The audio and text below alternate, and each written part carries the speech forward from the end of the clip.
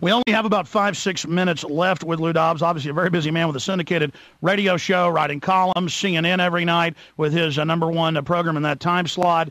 So I want to move quickly here, sir. Again, the new book is Independence Day. Everybody needs to get it. It's excellent, and it's rocketing up the charts right now. Lou, I want to talk briefly about yourself. Growing up in Texas, your life, getting into the media, being a journalist. When did you start waking up to, as you say, the new world order and these elites, and the last 5-6 years really turning the heat up on them? What was your awakening to these elites? My awakening to and by the way, I just want to make it very clear. I am a capitalist. I believe fervently in this free enterprise democracy of ours. But this isn't free market under the globalist system.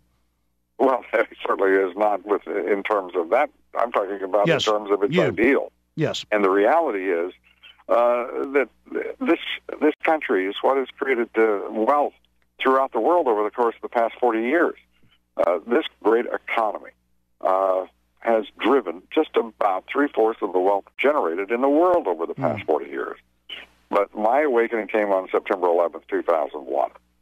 In which I saw the way in which this government reacted and responded and failed to stop that vicious terrorist attack. It came in 2001 when Enron collapsed, with the corporate corruption scandals of 2001 and 2002, and the way in which corporate America refused to work in the national interest and to look to the common good, but rather to try to maintain and preserve a world without regulation or responsibility. They made it clear that they could care less about this nation. Right, absolutely. And the multinationals who are going to participate in this $13 trillion, the world's richest economy, have to take responsibility and take leadership. Instead, they have hidden behind the Business Roundtable, the U.S. Chamber of Commerce, the lobbying organizations, and it's seldom you'll hear an individual CEO stand up and speak on any issue involving our society, our people, or the national interest, leaving their voices filled in favor of the efforts of their lobby, the U.S. Chamber of Commerce. Lou Dobbs, since you bring up 9/11, I want to read a quote here instead of just playing the audio. This is Lou Dobbs on your national CNN news program. The fact that they would continue to perpetuate the lie suggests that we need a full investigation of what is going on and what is demonstrably and incompetent, and what is worse, a deceitful federal government. You said that months ago. Now it's come out that the White House was manipulating the 9/11 Commission, which they appointed, of course. They first tried to give us Kissinger. What are you talking about, incompetence versus deceitful federal government surrounding 9/11? Well, I'm talking about, in this regard, I'm talking about the idea that we give George Tenet a gold medal while the CIA failed to act intelligently and responsibly to stop that attack. I'm talking about a government that continues almost 7 years after September 11th to leave our borders wide open and our ports insecure, with 95% of the goods entering this country uninspected. It's unconscionable. At the same time, this president, the Democratic leadership in the House and the Senate all claim to be concerned about the American people's safety and welfare during a time of war against terror, and yet they leave our ports and our borders wide open.